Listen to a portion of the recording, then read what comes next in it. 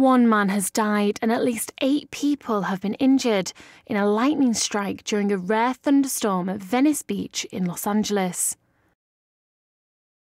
The strike happened on a warm afternoon at the famous beach.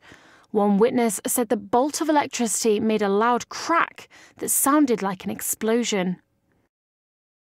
The loudest clap of thunder I've ever heard in my life because it was so close.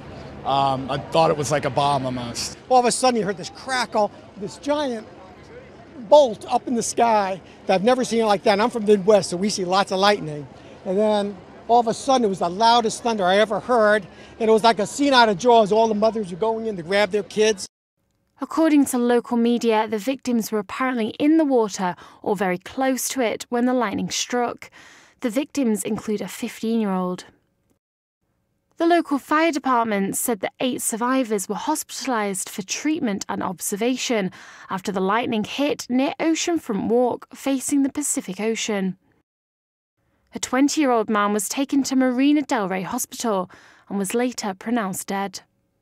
The National Weather Service had predicted a chance of thunderstorms around Southern California, and lightning was also being blamed for a power outage affecting about 300 customers in Redondo Beach, around 12 miles from Venice.